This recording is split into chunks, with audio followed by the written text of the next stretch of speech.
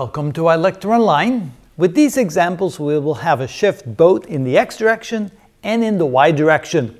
And that's because we have a plus or minus inside the parentheses and we have a constant at the end, so there will be a double shift.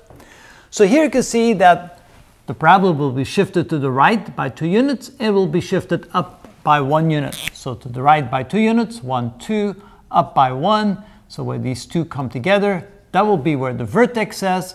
Now you know that it opens upward because there's a positive sign in the front, and so our parabola will look something like this.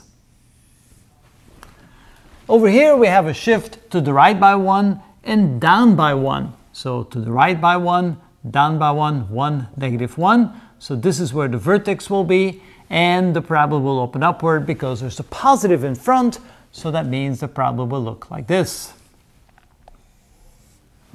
And finally, here we have, we can see that the parabola will be opening downward.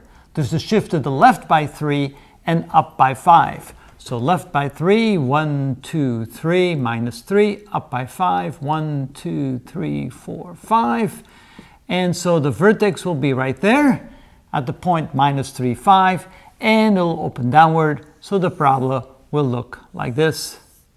So you can see that you can relatively easily graph equations, quadratic equations that are in this format. You can easily see how much they shift up or down, how much they shift to the left and to the right. So it makes it easy to graph.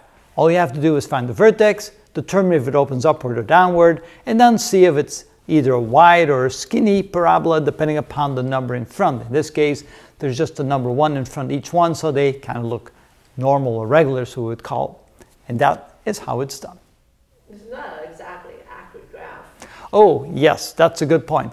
Are these accurate graphs? No, they're not accurate because maybe this goes right to the origin. I didn't quite draw it right to the origin. It's just to get the general shape, the location of the vertex, whether or not it opens upward or downward, and the general shape of the parabola.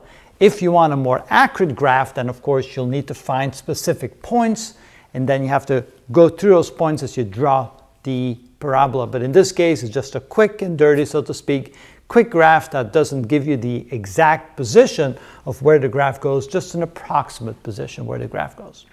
That's important to know. And the axis of symmetry. And there's no axis of symmetry. It doesn't look exactly the same on both sides. Yeah.